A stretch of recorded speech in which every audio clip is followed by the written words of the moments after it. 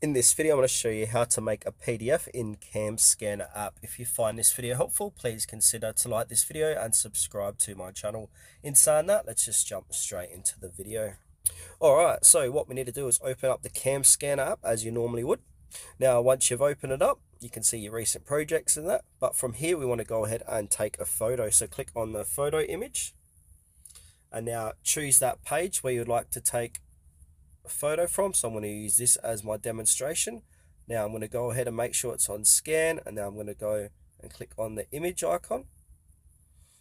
And now if we want to take multiple ones, we can. So if I moved my finger left to right, we can add another page and keep going through this. So if I add another page like so,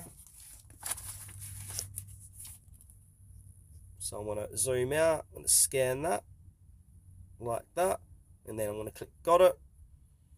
Now if I go ahead and click back here, I can add some filters on below the page. So we got some so no watermark, shadow, etc. I'm just going to leave it like that. We can crop it as well, but I like it as it is. So I'm just going to click on the tick icon.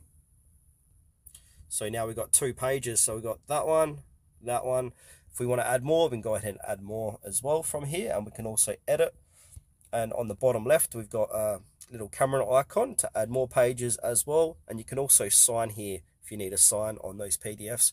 Once you've got all your pages here, you simply just click on the share button on the bottom of the page. Click on share, and then it will say share as PDF. So click on share as PDF. Now you can send this in a message, Gmail, you can send it to your PC, save to your local device, upload fax, drive PDF view, etc. They've got a whole heap of different options here.